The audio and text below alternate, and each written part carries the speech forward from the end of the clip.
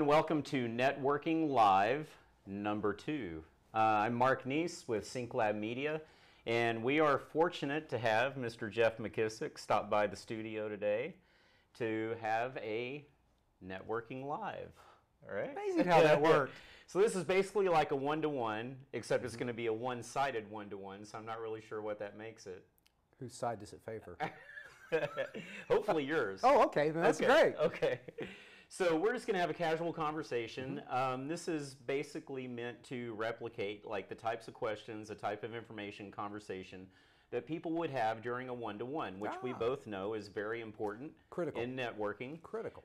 There's a lot more to networking than just going and showing up at a meeting. No. Go figure, right? So, and a unique perspective today, Jeff actually started the group that we are both still attending. What was it, like 12 years ago or something like that, Uptown Netweavers? Yeah. And that's the first networking group that I actually ever went to and attended. I didn't know that. Yes, wow. It is. Yeah. I'm honored. And I was mortified the first day that I walked into that room. And those of you that know me, I'm helping run the group now. Yeah. And Jeff is an innocent. That's what's so funny about this. Jeff's an innocent bystander. No, he's a great participant in the group. But so really, this is about promoting the activity of having one-to-ones and really learning more about people. Got it. More so than their business. Yeah. We're gonna talk about business very briefly, but this is really more just to learn about people and develop those relationships. Because as you like to say, people do business with people they know, like, and trust. There you go. I didn't coin it, but I constantly reiterate it. So one of the ways to do that is to get to know about people's background, commonalities, things, and you have a very, very interesting background. Yeah. So born and raised in Florida, yes, small town in Florida, little fishing town just south of Tallahassee, right? And you really gravitated toward magic when you were growing up as a kid. Tell us a little bit about that and kind of how did that start? Well, it started because my dad was the last of 8 children. And so when I tell people my first cousin was the same age as my father, that sounds weird. Do you realize the age span there of being the last of 8? Same in our family. Oh, really? Yeah. Okay. So my cousin, who lived in Los Angeles, he was an attorney. He was actually the attorney. He was an attorney on the Charles Manson case, the Patty Hearst case, the Sirhan case. He handled a lot of very, very high visible cases back in the day. But he was really into magic, and he was a member of the Magic Castle, and he did some pro bono work for Doug Henning, who was a famous magician at the time. And whenever he would visit our family in Florida, he would always, and I was just a kid, of course, show me magic. And I was just enthralled by what he would show me. And so it developed that interest. And that interest started around kindergarten, but about 3rd or 4th grade, I started picking things up. My parents bought me my first little magic kit for Christmas. And it started there, and it just kept progressing. But to the point of what we're talking about today, when people say, how did you get started in public speaking? It was actually in magic, growing up and doing that from really about 5th grade through early college when I was performing not to kids, but mostly I was performing to adults. Well, nothing's going to get you more kind of hardened to that immediate feedback of an audience than like trying to perform a magic trick. Well, right? And it also teaches you improvisation because let's face it, not all the time do things go as planned when you're performing an effect as well. And you had to recover it quickly. It also taught you to plan out. Many times back then it came with scripts that you would learn for the trick. So I always had confidence because I knew exactly what I was going to say when I got in front of an audience. So now you combine that with the improvisation aspect and see that I've been a public speaker for 35 years. You see how one led to the other very naturally and organically. And one of the cool things that you would know if you attended our Tuesday morning group is that very frequently when Jeff has an opportunity to do one of his spotlight presentations, it involves magic and actually some very, very interesting, intricate, and very impressive tricks. Well, I got to say though that someone several years ago pointed out to me, said, Jeff, so much of what you do in business really has to do with magic. And I've developed seminars around that because criminals and con artists, which is kind of what I talk about, also use misdirection, illusion, and accomplices. So one dovetails beautifully into the other. And several of the seminars I do, one called Hocus Focus for military, or rather law enforcement security people, talk about that and how things that they should look for when they're being misdirected or people are creating illusions they need to be able to see through. So again, perfect segue into what I do today. Yeah. So another thing that I think is really interesting is your experience with different types of like martial arts and and even being hired as a consultant to help with like fight choreography and those types of things. What led from magic to like martial art? Like where did that happen? I tell people all my hobbies have to do with M: music, magic, martial arts. As I got my last name's McKissack, so I guess it's just all about the letter M. Right. Like Sesame Street, brought to you today by the letter M. That came about from the old David Carradine series Kung Fu when it came out on TV. And we're dating ourselves now. Well, if no one else will date you, you have to date yourself, right? So I was watching that series Kung Fu as a kid, and I grew up again in a little fishing town. Nothing was around, but my parents, just to pacify me, bought me a karate gi for Christmas. And my mom tucked it away in a cedar chest thinking, okay, he wore it a couple of times, that's the end of that. No. As soon as I got to college, I started at Florida State. I took judo there, and then I also took taekwondo off campus. I didn't really continue much after a semester or two of judo, but I did in taekwondo, got my black belt there, transferred to Oral Roberts University up in Tulsa, got my black belt in karate there, Short-Naru, graduated, met a gentleman who was very well known in the martial arts community named Robert Bussey, who lives down here now in Dallas. He was the first man that brought ninjutsu from Japan to the U.S., the art of the ninja. And so I studied under him, got a black belt there, and have worked with some of the guys that trained Christian Bale, Liam Neeson, Daniel Craig, Tom Cruise for a lot of their fight sequence and all, Andy and Husto, who have a system, well now it's called the Defense Lab over in the UK, and met them through a series of events after they were working on The Dark Knight. I was actually on set for The Dark Knight when that was being filmed because I was interviewing them for Black Belt Magazine, article I was writing at the time. So I've spoken at the National Martial Arts Super Show several times. I've written for several trade magazines like Black Belt Magazine, Martial Arts Success Magazine. So there again, something that's obviously parlays very well into what I do today. So everything I've done has been a stepping stone and a culmination of everything that's been done before. So do you think that's why you gravitated to starting that business with, you know, when you decided to be an entrepreneur and start your own business? Do you think that background is what led you to Defense by Design?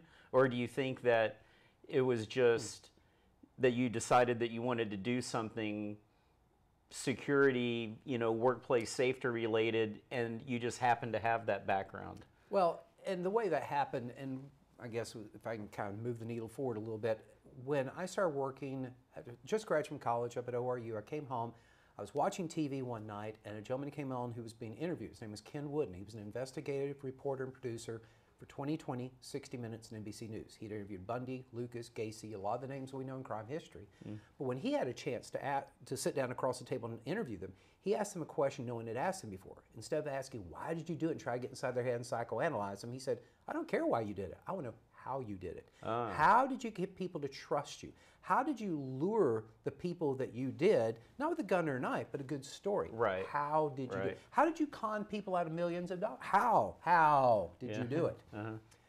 And that is not at all physical related. So I mean, while martial arts self-defense had something to do with it, I was absolutely fascinated hearing this man talk on television.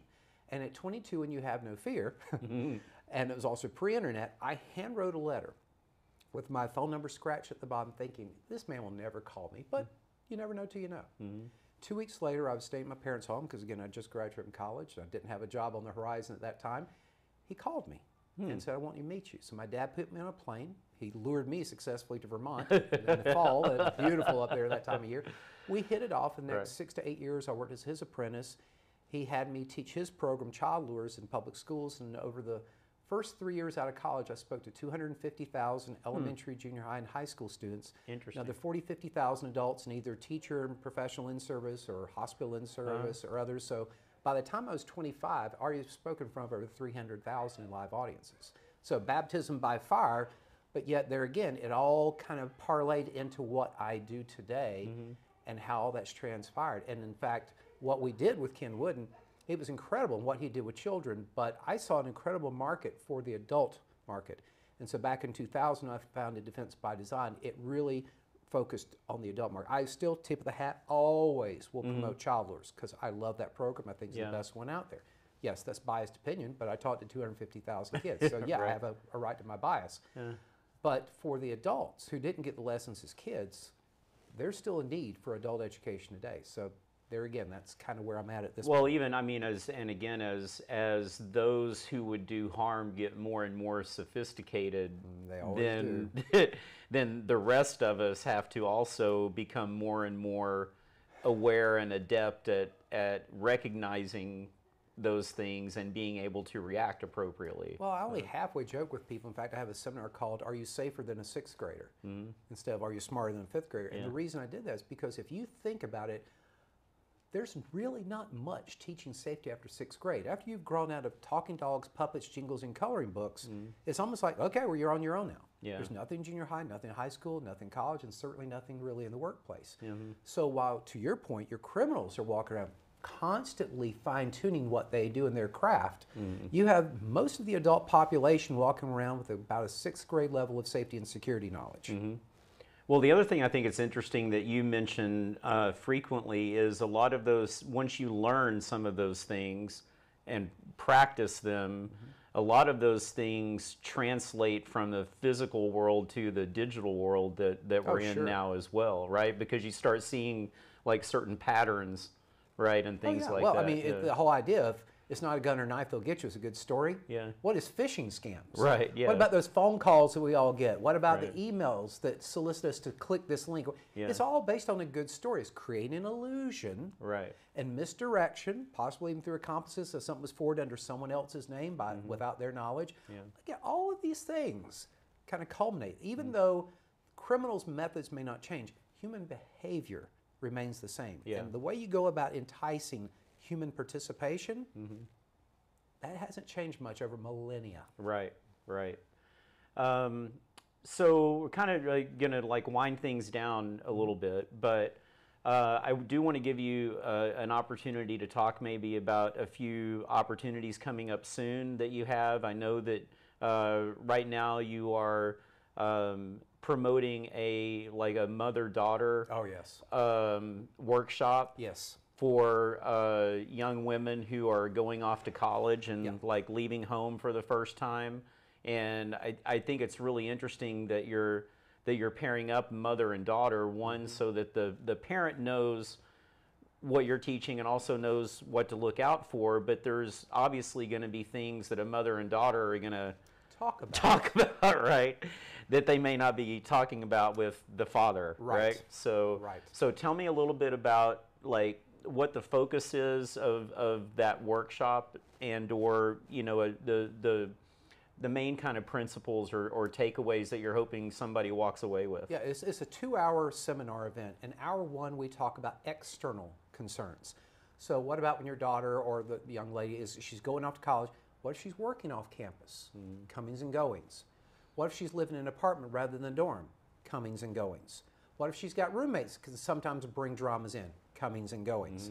What about they're taking night classes? Comings and goings. Spring break, fall break, going over with friends to Europe over the summer to backpack. Comings and goings. So everything about the first hour, frat parties, comings and goings. The second hour focuses more on relationships, because unfortunately domestic violence doesn't just happen in marriages.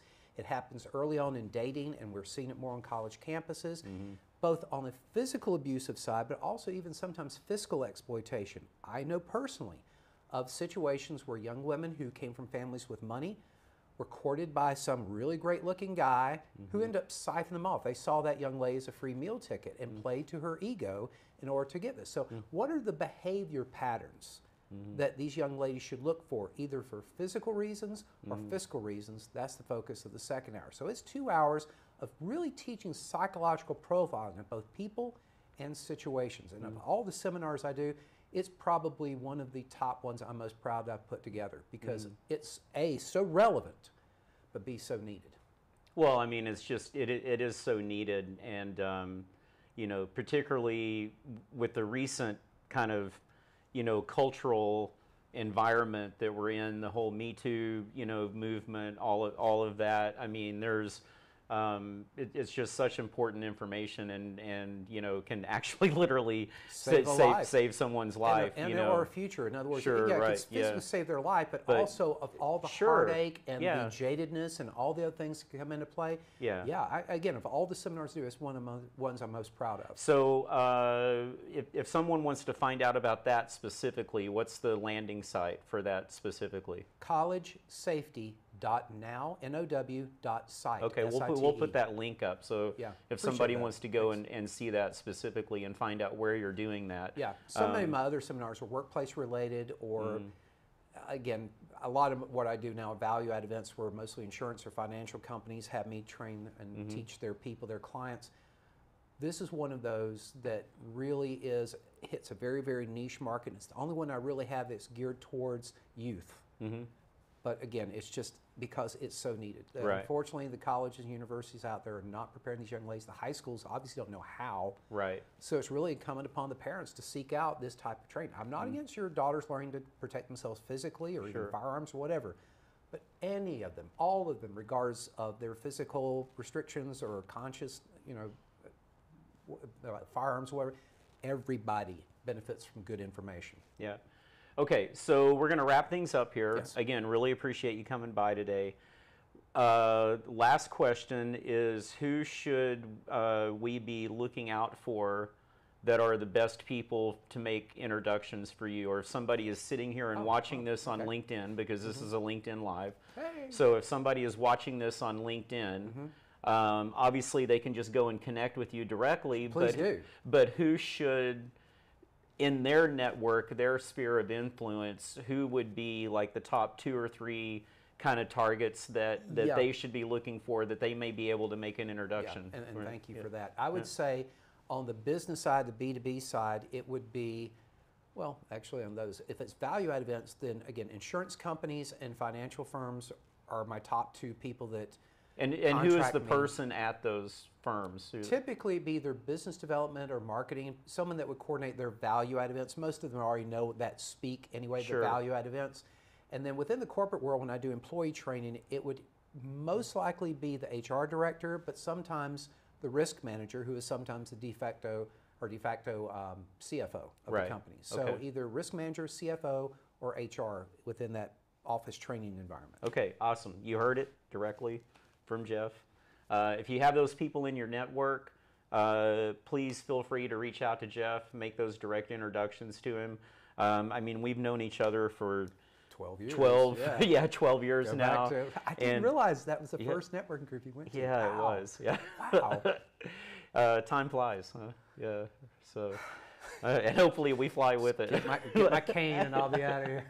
All right. Well, again, thank you so much for dropping by the studio today. Appreciate the conversation, and you know, we are looking forward to continue working with you on a multitude of projects. The whole other thing we didn't even get into is so much now is catering towards videos. So there's going to be some other projects coming up, video related. Yeah.